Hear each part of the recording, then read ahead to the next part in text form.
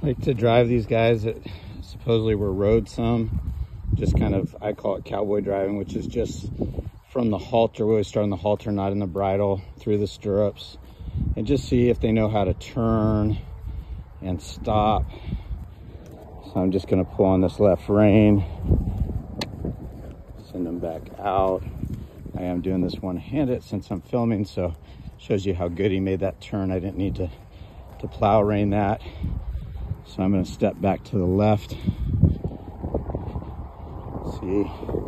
how well he turns through. The great thing about this exercise too is that they're got the rope around the back of their legs.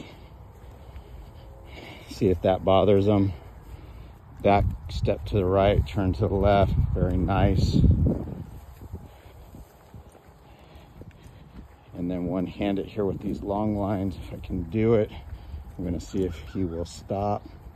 Whoa.